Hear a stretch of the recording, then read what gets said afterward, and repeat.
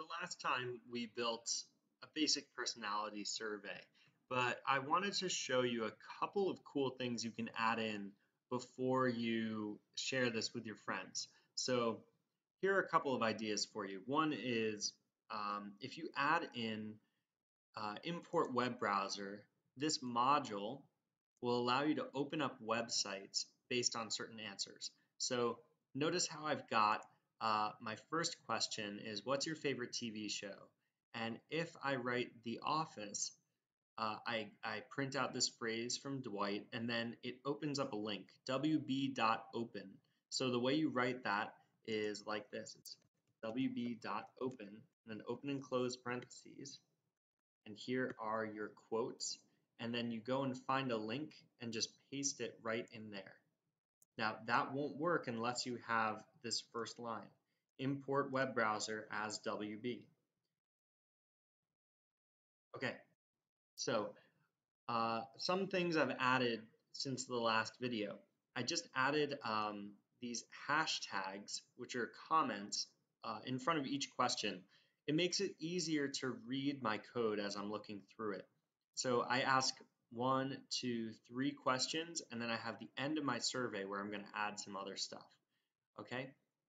So in question 1, I'm asking what's your favorite TV show? Question 2, I'm asking what's your favorite food? Question 3, where do you want to go on vacation?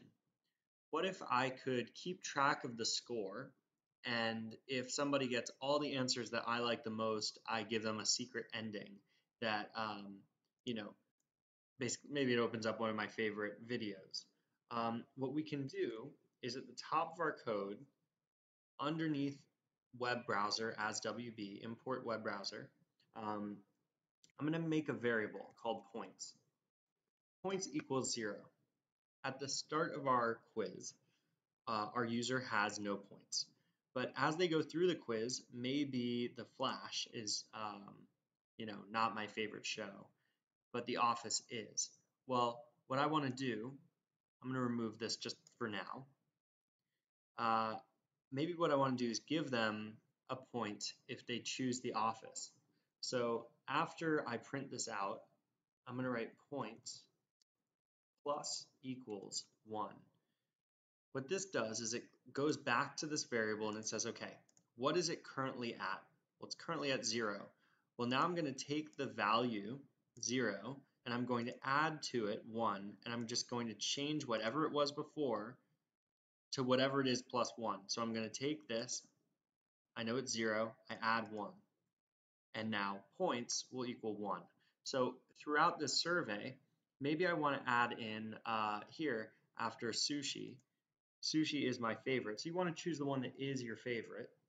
You can do points plus equals 1 again. So that will take the value of whatever points was after you answered your first question. So by that I mean, beginning of our survey, we have no points. Let's say I answered The Flash. Well, I still have no points, but this time I chose sushi. So it's going to look at points, which is still 0, and add 1 to it. Now my points are 1. If I started the survey and I answered The Office, I have 1 point. So when I get to question 2, I want to add another point. So I take what points is at now, which is going to be 0 plus 1, so now I have 1 point. I add another 1 to it, so I've got 2 points. I get to my last question. Maybe I want to say the beach is my favorite. And I'll give someone 1 point. If let's say you have a least favorite, you can take away a point. So let's say hiking, for some reason I don't like it. That's not really true, but let's do points, and then you can do minus equals 1. So whatever your score was before, I'm going to take away points. Now, at the end of our personality survey, we can tally up all these points, and we can say, if points equals 0, we can print nice to meet you, because maybe it's somebody who we've never met before. If points, oh, I'm sorry, this should be 2 equals signs. that's a comparison. Elif points double equals 1. So we got 1 point. We could print out, sounds like we have something in common. Elif points double equals 2. We can print,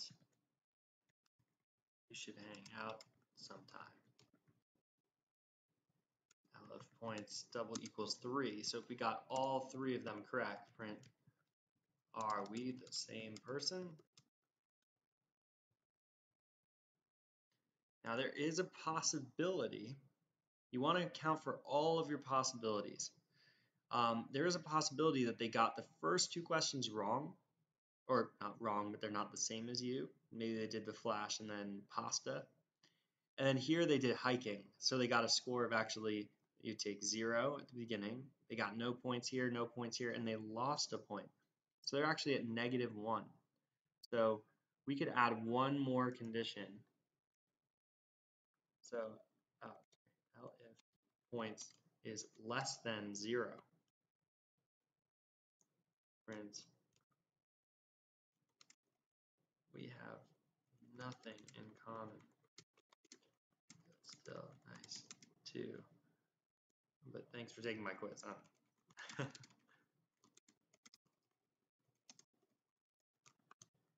So now we've accounted for all the different options. Let's try and run it and let's make sure those points are adding up. Okay, what's your favorite TV show? We'll do The Office, so we should have 1 point so far. What's your favorite food? Let's choose let's do the right one first. Sushi. We'll test that condition. Where do you want to go on vacation? And how did I spell it over here? It's beach. Just like that. Are we the same person? Let's run it again. Let's get it totally wrong. Do the flash, pizza, and then hiking in the mountains. We have nothing in common. So we know we got fewer than 0 points here. So we've tested all of these conditions at least. We should go back and make sure that we test these ones as well. But that's one way you can make your quiz a little more interactive. A cool thing that you can also add is after each of these, you can add in a website that opens up. So if we're the same person, you could do wb.open, and in here, you can paste your favorite YouTube video. If they have nothing in common, you could also add maybe a different YouTube video.